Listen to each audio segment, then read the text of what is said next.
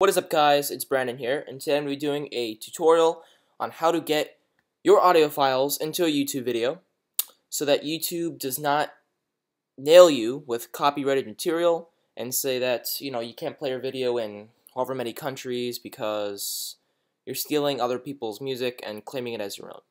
So in order to get around that, we're going to go right into iMovie, my primary editing software. And my little video, where is it? There it is. And basically what you're going to do first is you're going to select an audio file that you have in your video. And let's start with, we can make the world stop. And when you do select the audio file, you're going to have a inspector window pop up over here. Clip stands for, the video here. And audio stands for whatever audio file you have in place here. And you can actually do a few different things so that YouTube's censors, whatever the heck they have, doesn't notice your audio file being copyrighted. So what you could do first is you can mess around with the fade ins and outs.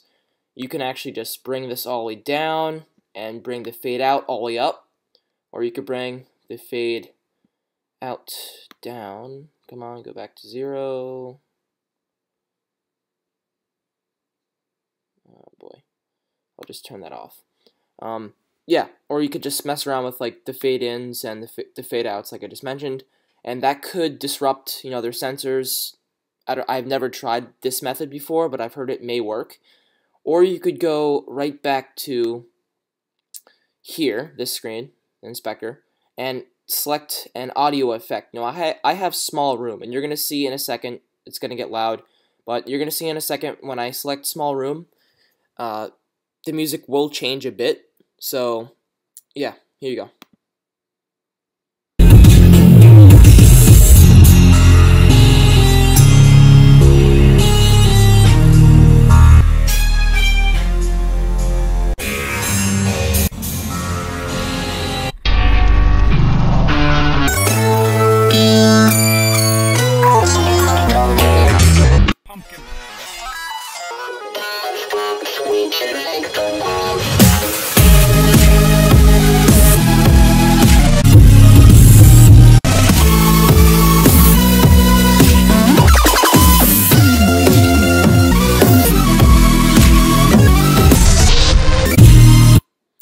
So yeah, basically these audio effects, this the small room, large room, or whatever the heck it said, medium room, and the different pitches as you saw in there, there's the different names for the effects. They do a really, really good job with techno-ish dubstep type songs.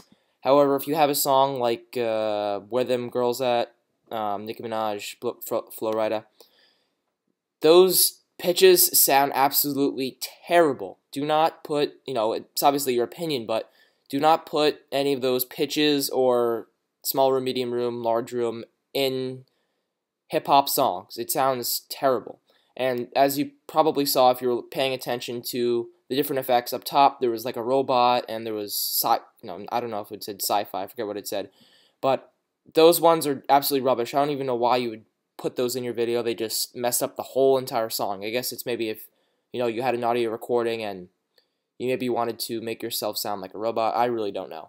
But the point is, you just gotta change the audio effect or mess around with its fade in and outs, and you'll be set. I guarantee it. I've done so many intro videos, make an intro for your video, and put songs in them, and YouTube has not nailed me with copyright.